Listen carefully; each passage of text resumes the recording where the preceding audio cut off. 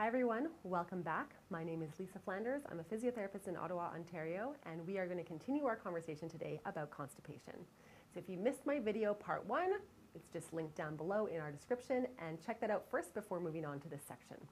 We spoke a lot last time about how our posture can change our anorectal angle, making it more challenging to have a bowel movement. Kind of flexes that tube and makes it much more challenging for our bowels to move through.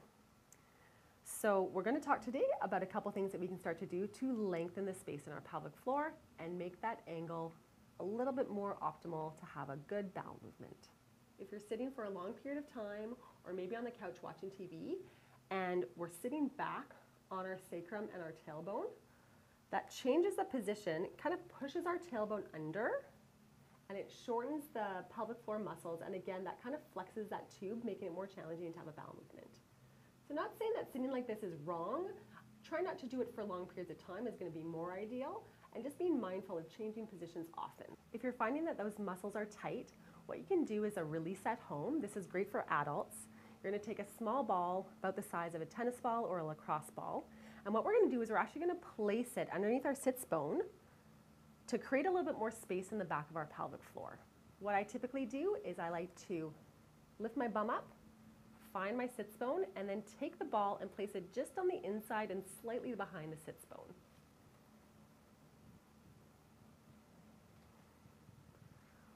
We're looking for a feeling of discomfort, but not pain. So somewhere less than a 4 out of 10 on a pain scale. If you're not feeling a whole heck of a lot, you can bring that knee, that same knee that ball's under, up towards your chest to get a little bit more of a release. And we would ideally hold this for 2 minutes and then switch to the other side. If you're finding you're having to do a lot of computer work and you're able to do this, or if your children are doing their homework and have this option to do this from home, you can set up a footstool or a yoga block. Set yourself up in this low squat position. I'm making sure I'm sitting on my sits bones, and I can sit here at this ideal level to work on whatever I'm working on. Lastly, we can help our digestive organs move through by doing a tummy massage. And again, this is great for both adults and children. You're going to start on your right hip. You're going to move your fingers up with some gentle pressure to right underneath your rib cage.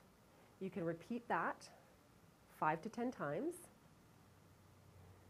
Then we're going to come from right to left underneath our ribs, applying that same gentle pressure, repeating 5 to 10 times. And then we're going to come down all the way to our left hip 5 to 10 times. And what that does is it follows our digestive organ pattern of our large intestine.